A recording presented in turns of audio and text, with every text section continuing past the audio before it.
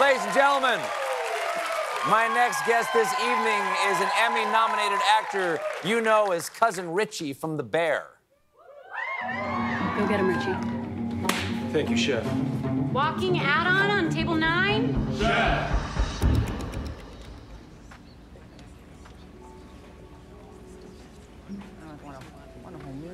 All right, look alive, team. Almost there, just another 7 courses. I know you guys have probably waited a very long time to be here. Thank you. But I couldn't live with myself if I let this beautiful family leave Chicago without sampling one of my personal favorite dishes, Pequod's deep dish. No. Oh, you did not hear me say that. Manja, baby. Oh, my God, you all are wonderful. No, stop it, you're wonderful. Please welcome to The Late Show, Ebon Moss-Bachrach.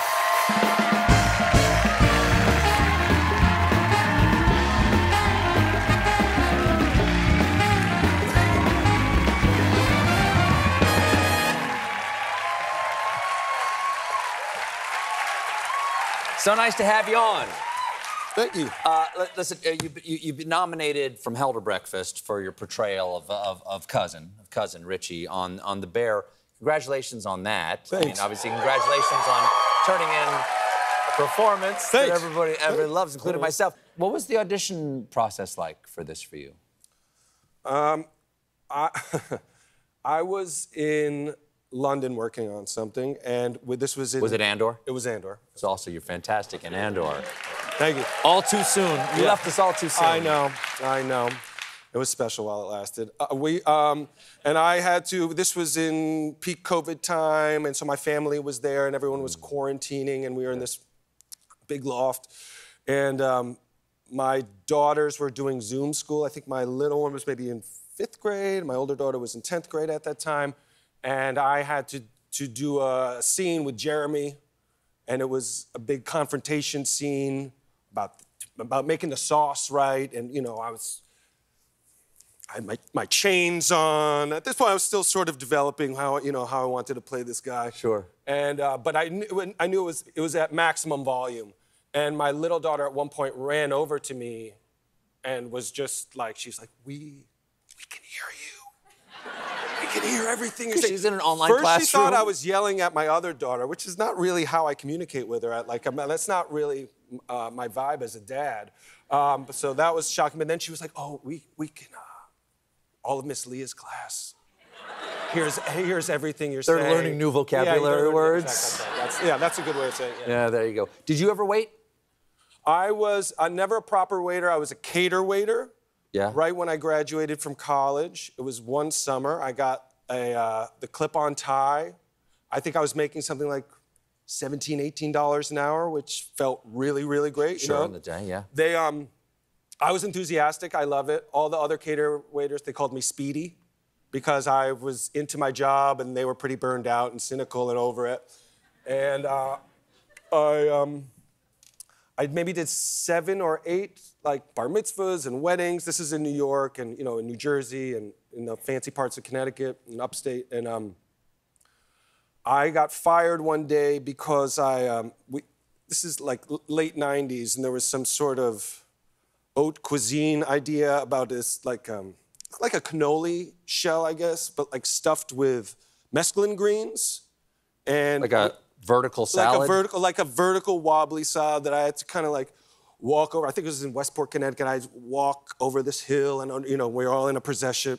Everyone put it down at once. And so I put mine down and it fell over and exploded on this really fancy dressed woman who I think was, if I remember this correctly, like daytime talk show host Jenny Jones. Oh. And she jumped up and she was horrified and she exclaimed like whatever she was wearing. I don't know exactly what it was, but Sure. There was something that Yeah. And it was Italian, I think. And it cost more than $17 an hour. yeah, and I was quickly ushered to the back, and I just sort of had to hang out in the garage as they finished up and cleaned up, and that was the extent of my cater waiter career. I honestly got this angle right here.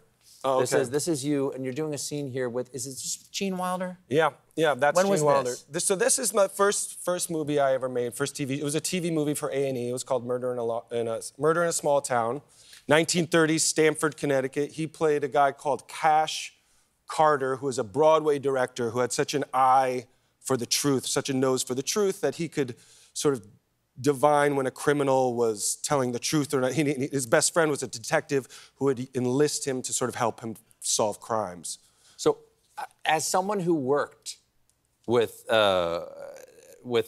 Gene Wilder, what was it like to start working with the guy who looks like Gene Wilder's grandson, Jeremy Allen White? Yeah. Because everyone has noticed this. Did you notice it the first time you walked on the set? I instantly felt very comfortable with him. I laid down in his arms. We kind of... You asked him if he can solve murders. Yeah. I want to ask you about your Chicago accent. I like it because it's not too heavy. Some people they make a nice sandwich over there. Over by there, you know, they talk like that from Chicago. Yeah. But you don't hit it that hard. How did you, what was your model? How did you land that plane so softly? It was important to me because I think Richie has such a understanding and love of Chicago history and the tradition, and he's also not a Chicago native. He's someone that had moved there. He's sort of an army brat, But he sounds like he's from Chicago. Yeah, but I think some of that is a little bit of a performance. If you see, if you pay really close, it's like the accent is stronger sometimes. You know, when he's out sort of performing in some sort of situation, it's a little bit performative. His accent gets stronger, and then it kind of gets more subtle. But I got like Teamster buddies there from when I first was there in Chicago making a movie, and I hung out with them. I remember as soon as I got off the plane for the second season, I was like, okay, it's been a while. I gotta figure out. I gotta get my Chicago back. And I called my friend Rob Martucci, and he said, Evan, come down. He gave me some address somewhere, and I showed up, and it was a bowling alley, and I was like right back in it. And he wasn't even bowling. He was just like hanging out at the bar, eating hot dogs and drinking beer. Like we were just like watching people bowl. I was like, oh, okay, I'm back. It's quick. Yeah. Well, Evan, lovely to meet you. Thank you so much for being here. The Bear is streaming now on Hulu. Ebon Moss-Bachrach, everybody. We'll be right back.